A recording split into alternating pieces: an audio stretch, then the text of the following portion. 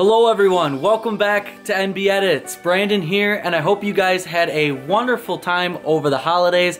I know Nick and I sure did. It was great to be able to just spend some time with family and friends that we haven't seen in forever.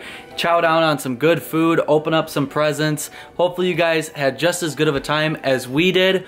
Over the holiday weekend, we were able to get out on top of the hard water and we were able to do some more ice fishing. Now, of course, you guys have probably seen our last video where we did some walleye fishing. We were able to pull up some tanks onto the hard water and it was excellent night, to say the least. We had a blast out there with the whole crew, had a lot of fun, and now today, I was actually able to get out myself and do some pan fishing with some family friends as well. The weather was pretty brutal, I'm not gonna lie to you. We ended up getting a ton of snow, and the snow ended up kind of shutting the fish off. I wish I would have got to the lake a little bit earlier. Unfortunately, I waited till the evening hours because I was hoping that the storm was gonna be coming in a little bit later than it did, and I thought the evening bite was gonna be just fire. But that was not really the case. When I first got there, the bite seemed to be really good, and then it died off. So I'm gonna go ahead, overlay some clips, and show you guys what it looked like on the Garmin Panoptix. I had fish absolutely everywhere on the screen, and they were just super finicky.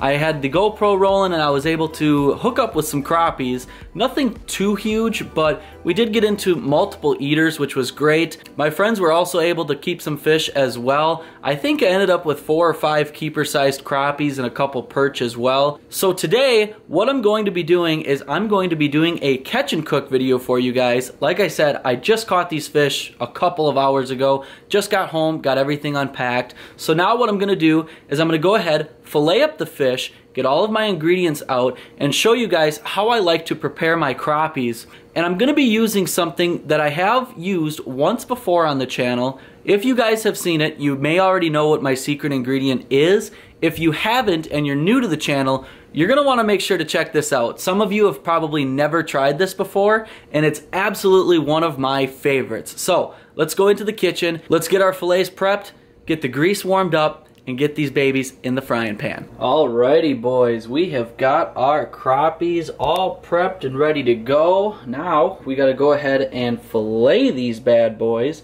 Once we get them filleted, I'll bring out all the other ingredients. We're gonna get the fillets all washed up. These are gonna be going real good in the grease.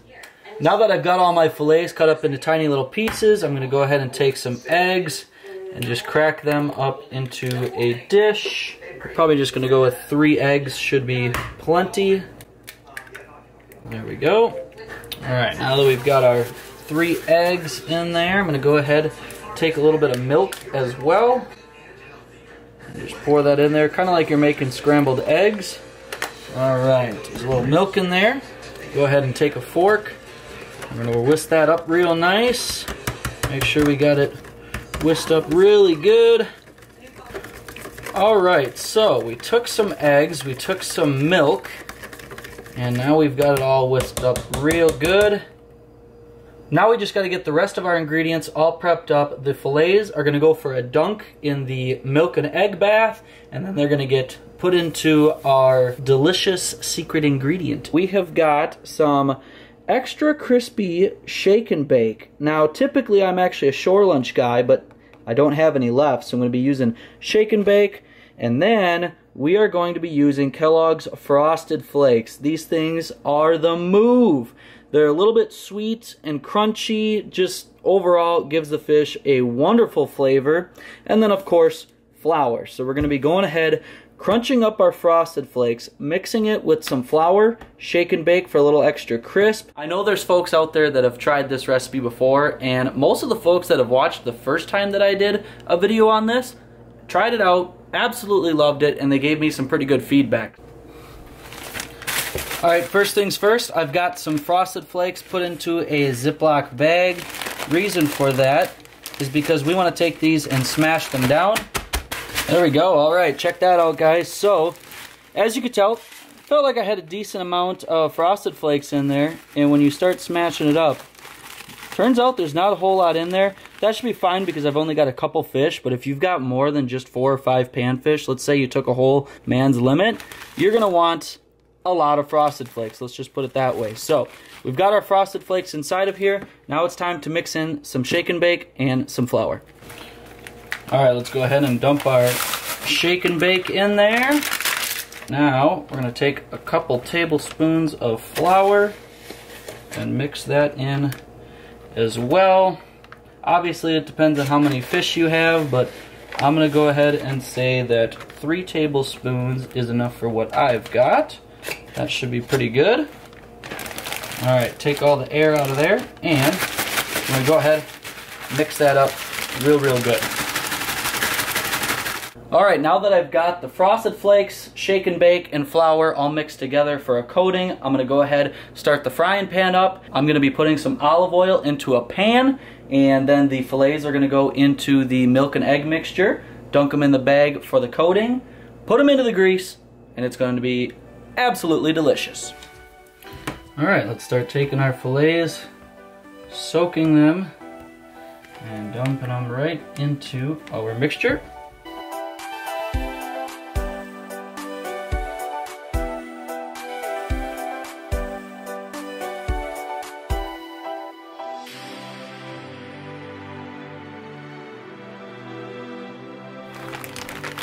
All right, well there you have it, guys.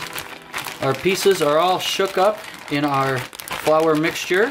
They've got a real good coating on there. Now we can go ahead, take them out of the bag and slowly drop them one by one into our pan of grease. Oh yeah, boys, look at that. Starting to come out real good. Like I said, you want to keep this on low heat just because we're working with small pieces. These little tiny pieces here, they are not going to need a lot of heat and they're not going to need a lot of time. You don't want to overdo it. Oh boy, those are looking mighty delicious. These are going to be the last of them. So as soon as these get done in the frying pan, it's time to eat up. While we were taking off the last of the fish, I was able to cut up a lemon and we've got everything onto a plate. Oh baby, that is looking pretty good. As you can tell, I got a little Chipotle Southwest here, so I'm going to go ahead, open this up, and just give it a light dash over the top, just to give it a little bit of spice. We're going to go ahead, take our lemons, sprinkle a little lemon juice onto these bad boys. I personally like lemon on my fish, absolutely love it. I don't really care what type of fish it is, I like lemon on it. So, go ahead, give that just a light sprinkle over the top and we are good to go. Alrighty guys, we've got our fish all prepped, ready to go. We got the lemon juice on there, some spices. Oh man, this is gonna be delicious. I don't even know which piece to go with first. Let's just try this right here.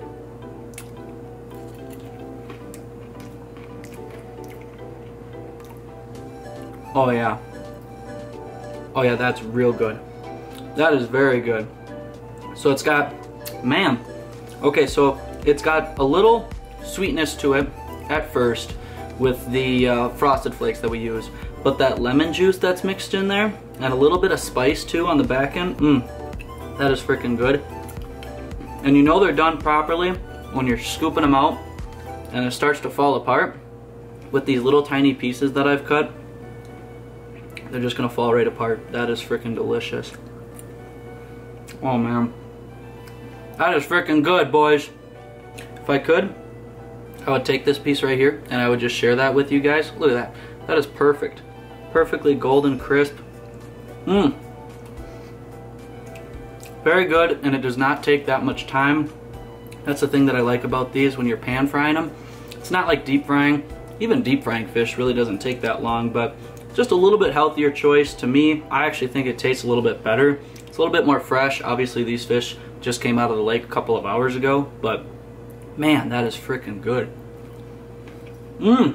Well, there you have it, guys. That is how you use Frosted Flakes to make an absolutely superb meal when you get off the ice and you catch some fish. And I'm sure obviously you could do this open water whenever you want to make fish. You could probably use it for other meats besides fish too, but tell you what, when you catch panfish through the ice, fresh, you cook them up that day, nothing better. There's literally like gotta be one of my top 5 favorite meals for sure. Absolutely delicious. I'm gonna go ahead and absolutely smack down on this meal because, well, to be honest, I'm pretty hungry. I haven't really eaten all day. I've been on the hard water just grinding. So if you guys enjoyed, make sure to give this video a big old fat thumbs up for us. We'd really appreciate that. And if you guys have any recommendations as to how you guys do your fish when you prepare it, maybe you guys have a sneaky little trick up your sleeve that I don't know about. Again, just trying something new out. I've only done this on walleyes. I've never done it on crappies, but this was just a new way to twist it up and do something a little bit different.